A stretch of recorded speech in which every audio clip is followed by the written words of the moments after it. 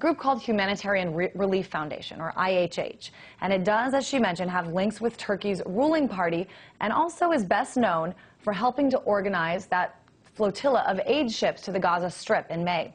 Ken O'Keefe was on one of those ships and joins us now to talk more about this. Hey there, Mr. O'Keefe.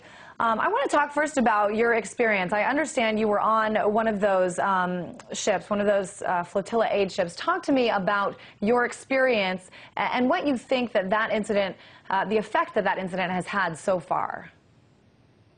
Well, what the incident proves is that we as people of conscience who actually care about the world we live in can affect change in a meaningful way if we act in unison and we act intelligently.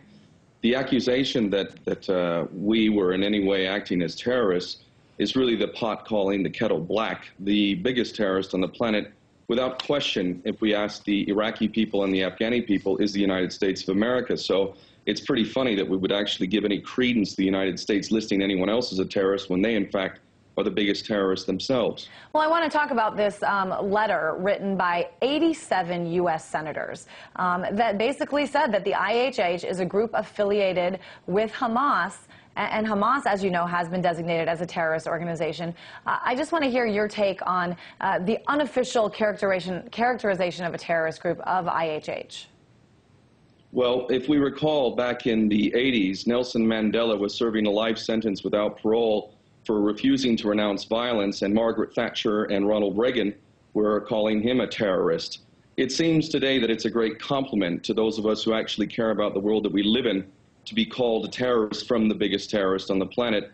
It's absurd that we would give any credence to it as far as I'm concerned. The real truth is that the policies of America and Israel and Britain, through its endorsement of these policies, are acting with the most extreme example of terrorism. If we look at the actual definition of the word, who is being terrorized and who is carrying out the terrorism? The United States is number one. But let's be honest, I mean, a lot of groups on this list put out by the State Department really do have some, I mean, of course, as we pointed out, there are humanitarian aid groups there, but a lot of these groups, Mr. O'Keefe, have some really, really terrifying and horrifying crimes under their belt. I mean, you're really saying it's flattering for you to be on the same list with these people? Well, the IDF has just accused me of being a terrorist operative, in their own words, and apparently I was heading to Gaza to train commando units for Hamas. That's Israel, America's #1 ally, the one who's using white phosphorus and other weapons to kill and destroy lives, including hundreds of children.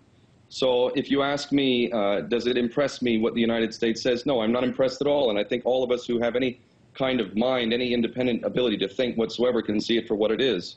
Let's talk about this list itself. Who do you think stands to benefit by having a list like this put out every year? Well, the benefactors are the ones who are trying to cover their own crimes. And obviously, again, we come back to the United States.